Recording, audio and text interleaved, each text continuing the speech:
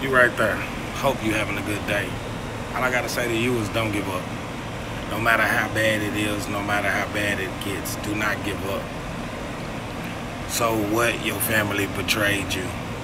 It was a person in the Bible. Family betrayed him and sold him as a slave, and he became a king. So what? Did your friends turn their back on you? Jesus had 12 disciples, and they turned on him, and he still proceeded and conquered. So what? That person you fell in love with turned their back on you, wanted to destroy you. Jesus is close to the brokenhearted. You know what that means? He's right there beside you. Let's start with family. So what? They heard, they come, they go. Did you not just hear me say that they sold him, his family sold him as a slave, abandoned him like he was nothing, and he became a king. He rose through that pain, through that sorrow.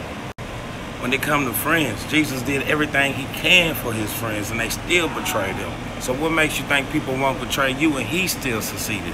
So why give up? So what? That person you love turned their back on you, forgot about you. It's crazy because I went through that same thing. Gave my all, gave my everything. And then God sent me a message by a song. And it was an artist called Amy Hold'em. The song was called Where I Begin. Listen to it sometimes when you're feeling down and depressed. Remember that people are always going to betray you, but you still got a journey. You still got a life to live. Do not give up. Move forward. If they could all overcome it, you could overcome it.